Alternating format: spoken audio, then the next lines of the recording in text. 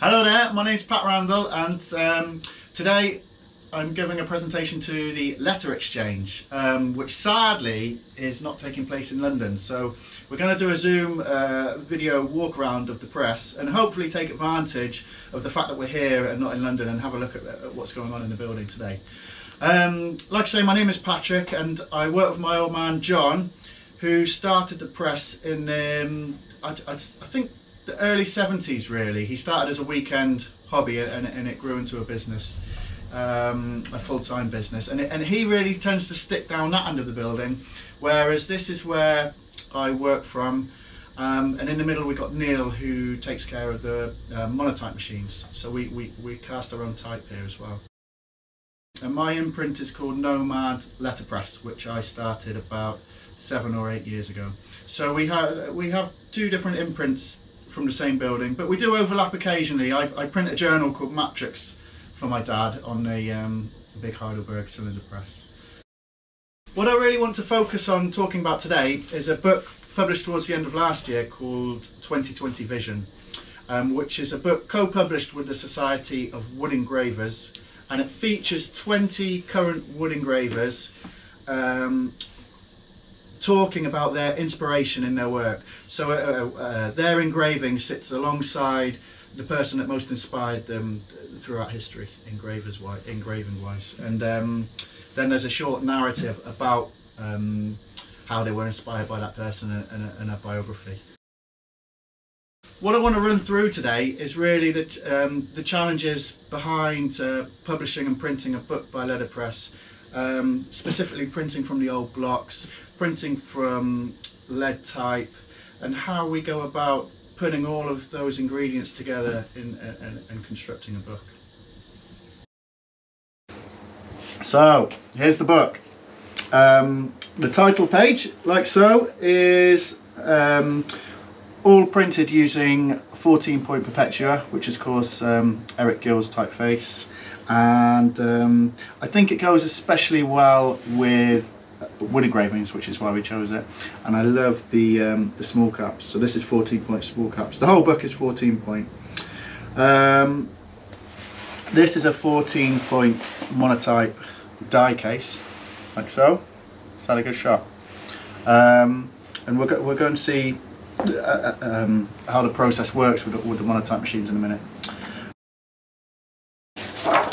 So after a short introduction by Mr. Nigel Hamway and myself about the printing of the blocks, we move into the book block, and each section starts off with like I said before, the short narrative about why the current engraver was inspired by the previous one. So this is Ian Stevens, and perhaps my favourite part of the book is the different artists talking about their influences and why they were inspired by the particular person. And I love the fact that Ian talks about his upbringing in rural, I think Northamptonshire he was, but he had a similar kind of farm,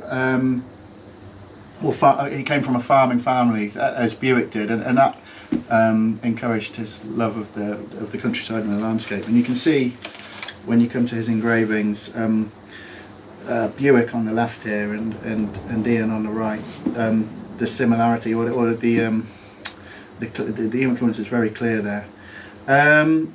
The other thing to say about this page is while we were able to borrow blocks from institutions or from estates, the Buick blocks I was not able to borrow, and quite rightly so.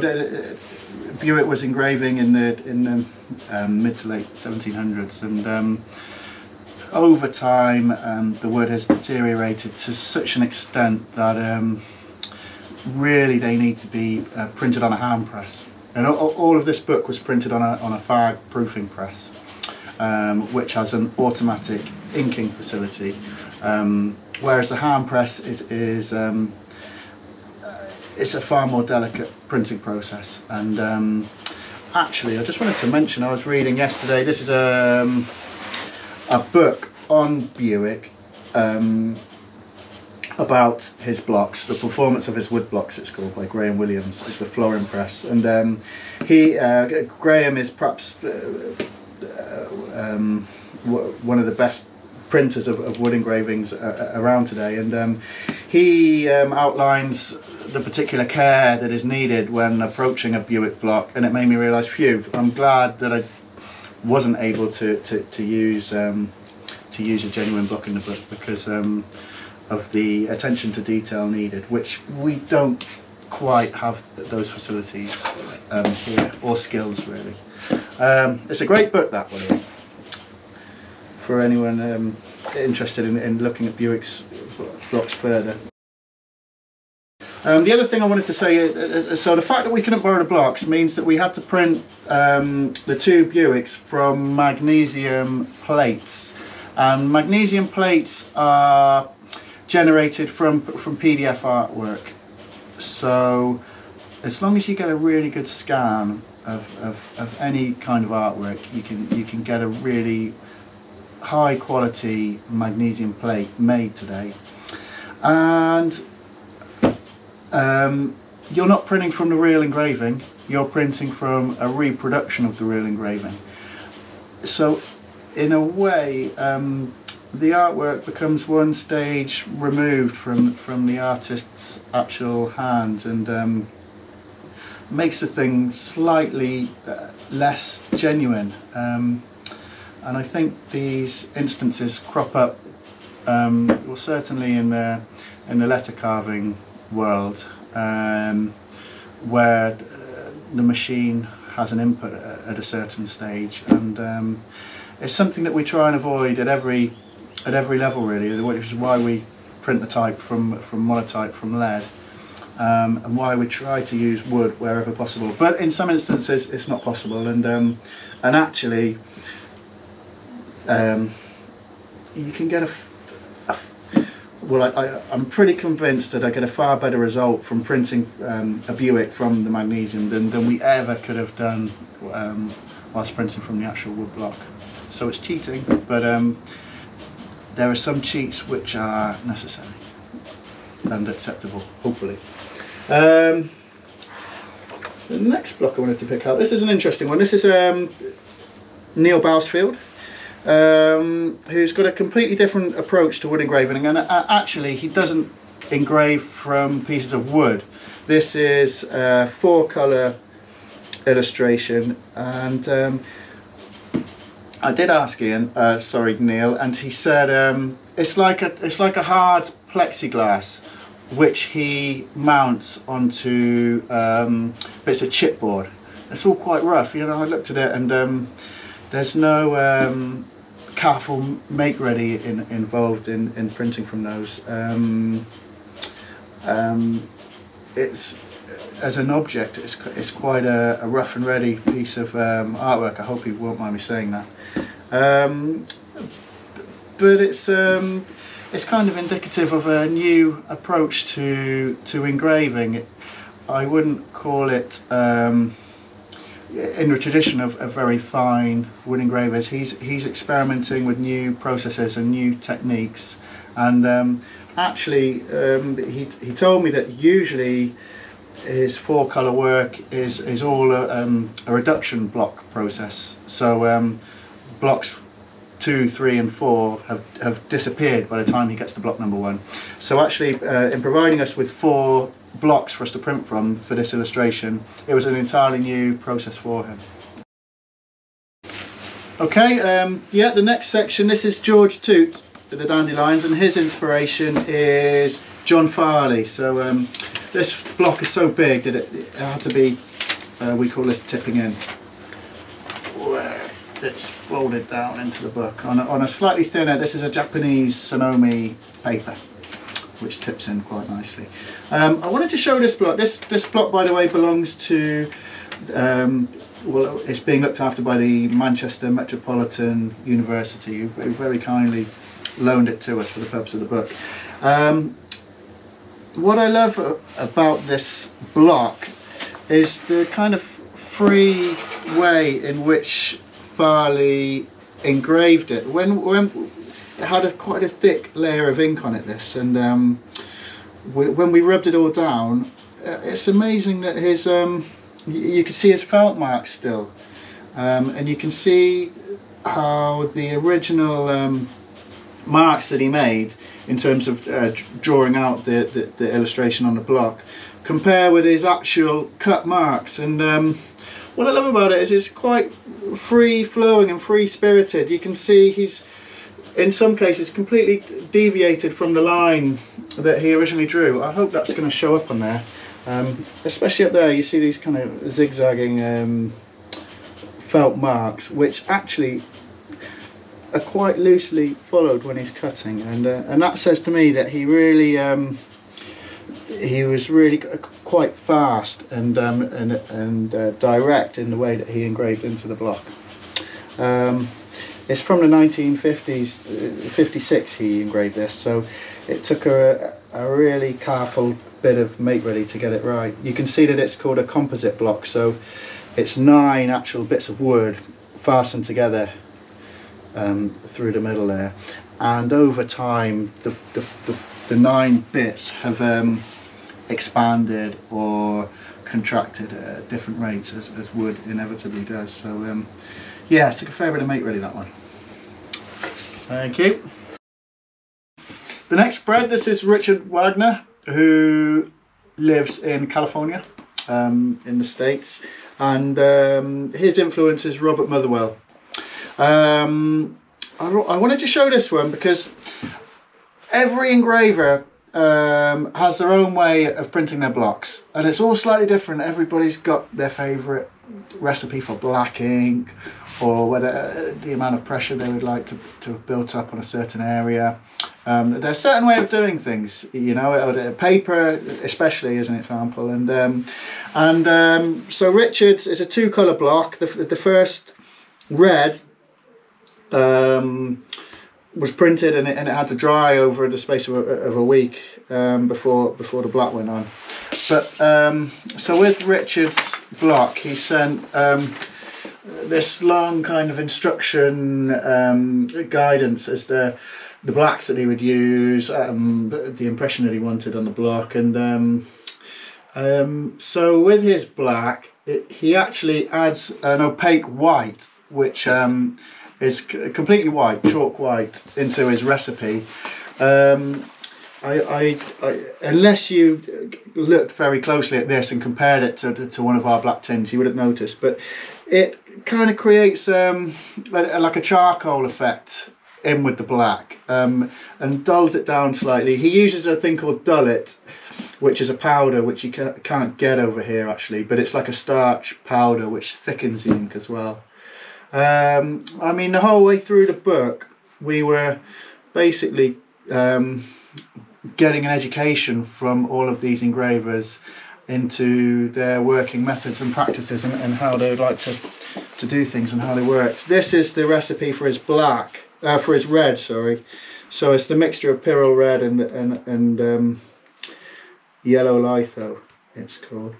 But the funny thing about this, I actually had to reprint this red one time, because the colour of the solid red completely changed when you put the black over the top. It's got these fine lines in the design, and an optical effect of that was to lighten the red behind it. It was quite interesting and a real pain in the ass. It took another day to reprint that red. Wasted 400 sheets of paper, but there you have it. Before I go on any further, I want to go and I'm talking in the first person about printing this book, but actually Anna Parker, who's been working with me for 3 years now, is responsible for printing all the engravings in this book. And the next double page spread involved quite a fairly heavy amount of make ready on this block. And so I want to go and see Anna and interrupt her, and we'll go and talk about the make ready stage of how she went about preparing this block.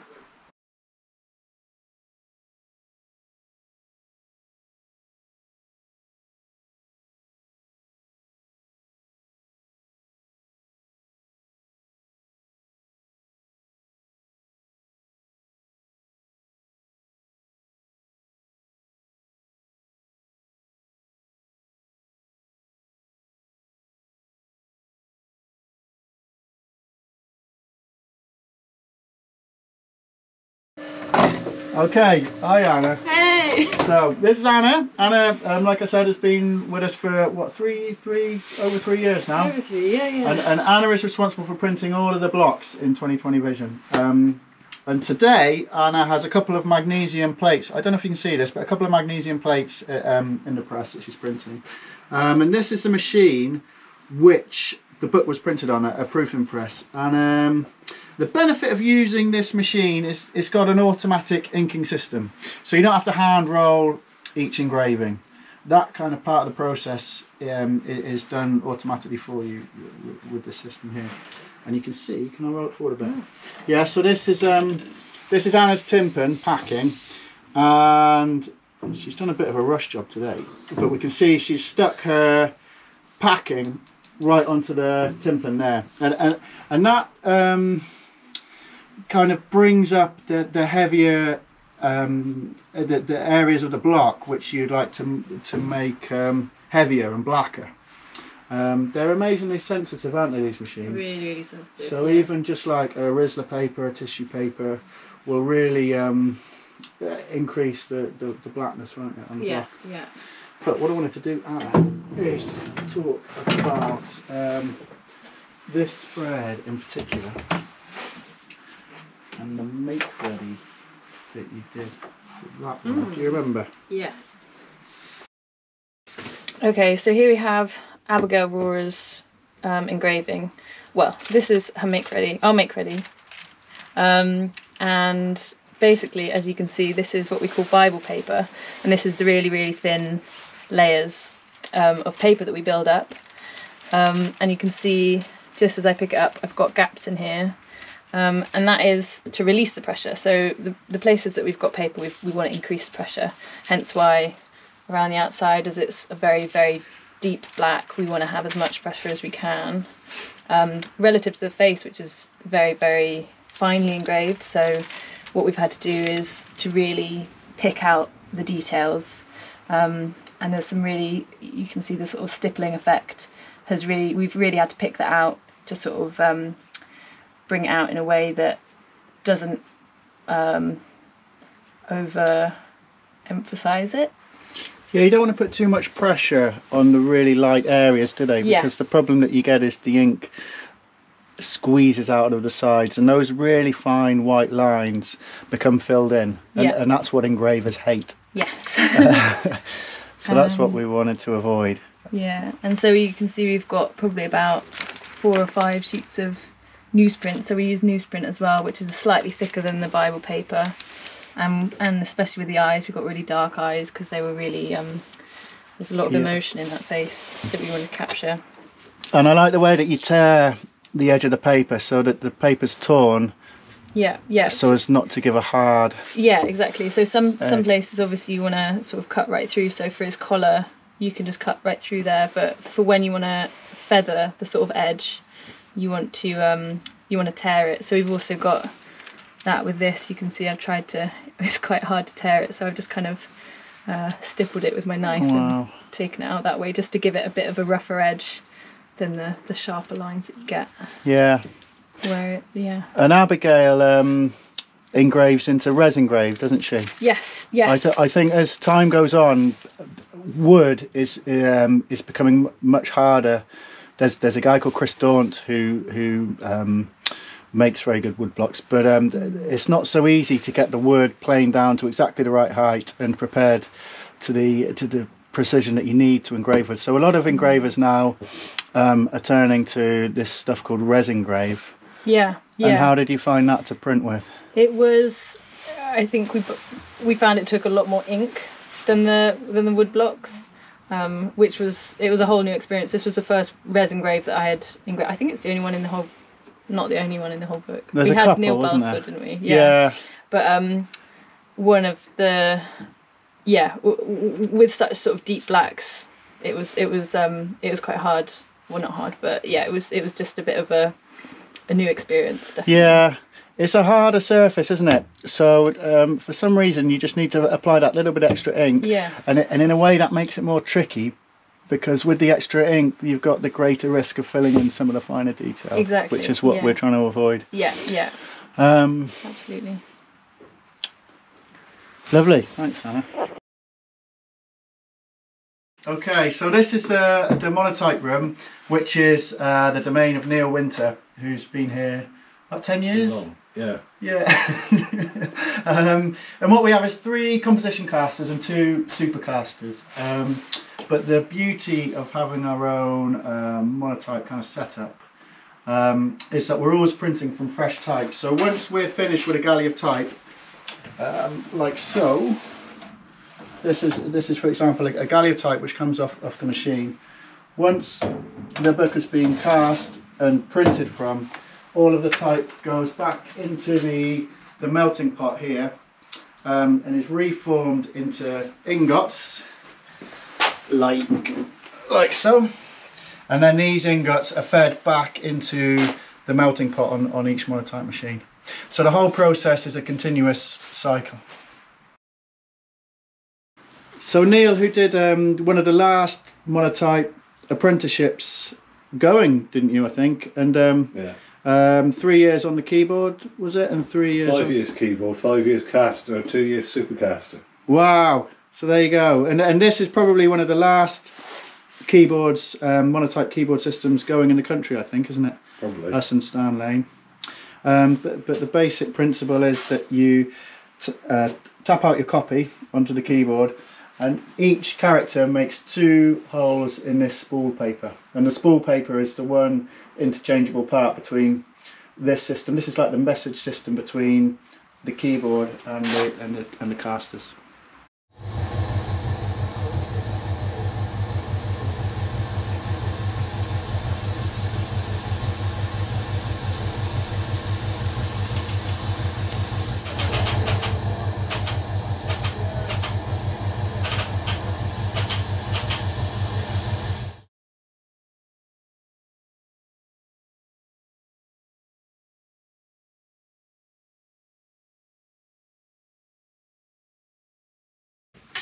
Before I go any further, I'd like to say that I don't know how to work this machine at all. So I've cobbled together a few things in my mind. But this here is the spool paper. So that's the link between what we were just looking at, the keyboard and your monotype machine. And what happens here is you see the holes that have been tapped out by the keyboard.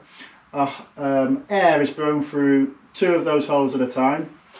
And that tells this machine which position to fit the die case on top of the mould. So you're travelling on an X and a Y axis with the 2 holes. And there's a series of valves here which pop up and basically position this thing in the right place when it's all working properly. And over at the back here you've got your melting pot. I haven't got an ingot there. Yep. So your ingot is gradually fed into the pot there, gradually, and that enables a continuous supply of molten lead to be. This is the pump here to be pumped up through your mould here, and on top of your mould there is your die case, which moves it to those positions. And the reason these machines are so complicated is because you've got running cold water going through that mould, which is there to cool the type down. So as soon as that type has hit the die case, that lead has got to solidify, isn't that right? At just the right speed before the next pump comes along. And you're casting at about 3 characters a second, I think. Is the rate that the machine goes. So you've also got the balance of the air and of the heat of the lead as well. So it's a lot of things to have your eye on at one time, which is why there's very few people left in the country who can work these machines. We're very lucky to have them. We need to look after them. Finished bit. The edition size of 2020 Vision is 350 copies, and then we have some extras to go alongside it. 30 portfolio copies, which is the book alongside a set of prints from the book, And then we have an A edition of the book, 25 copies, where we give the book all of the additional add-ons and make it to the best possible standard that we can. So what I want to show you lastly is the A copy, and this is the copy that we make to the absolute best possible standard that we can, and give all of the extra add-ons that it's possible to do with the book. And it's really an excuse for the binder to show off his skills as well with the binding of the book. It comes in a cylinder box like so, and it's got 3 different elements, this one. So here's your set of prints. Can you see that okay? Which come in a portfolio, and there you've got the list of the prints involved in the book. And then I'll leave that for now. So this is the full leather version of 2020 Vision. It's been bound by Roger Gretsch up in Shipley in West Yorkshire, and this is an excuse. Roger, he's an excellent binder, but he's also an excellent designer in my opinion, and I trust his eye really to come up with something and go for whatever he wants in terms of the design of the leather. This is actually taken from an image of an engraver, half an engraver, and he's inlaid these leather lines on top of the yellow leather that's there. And it's a very complicated piece of binding, because he's actually got to, on the underside of the leather, he's got to cut the groove into which this blue fits, and he's also got to make a mask to enable him to cut around the blue like so. So it's interesting, he's done 26 of these, and they're all slightly different to each other. Sometimes you get the spine of the animal coming through on the book, and some have tougher skins than others, so you do get that kind of different personality in between each book, which is what I love really. I've decided to keep this one my favourite. Yeah, I think the animal is a calf, so it's all calf skin. But, so that's it now. So he's put a gold foil on the top there. The end papers that we've used for this one were originally made for Henry Moore. So we got the Henry Moore watermark in there. I don't know if you can see that with the light there. Henry Moore's one of the artists featured in the book, so it's got all of the added extras that we can think of. And then alongside the portfolio and the book, we've got another book, and this one is called The Collector's Cut. So unfortunately the 20 engravers that we chose for the book didn't all choose the engravings that we wanted them to, and we had a few really nice blocks left over. Nigel did really, and this really was an excuse to show off those blocks. So let's see, what have we got here. This is another John Farley book called the Passion Flower. The binding style that we've used for this one is called a French fold. So you can kind of see, if I pull that out, that one sheet of paper covers 4 pages, and there's a fold at the top there. So it's a French fold binding. And the beauty of this from the printer's point of view is that we're always printing on the same side of the sheet of paper, so we don't have to worry about backing up, and we can also print on a really thin paper and get a certain amount of pressure and ink onto the block. You see, if I lift up the kind of back flap and look inside the book there, you can see that you couldn't really print on the back of that sheet of paper. So this style of printing, of binding, enables you to you know, cheat to a certain extent, and just print on the one side of the sheet and make life easy for yourself. And now I've numbered the blocks very simply with a blue ink. That's Pete Lawrence.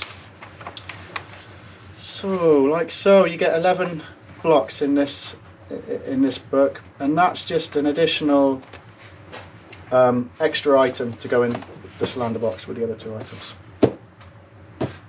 Okay.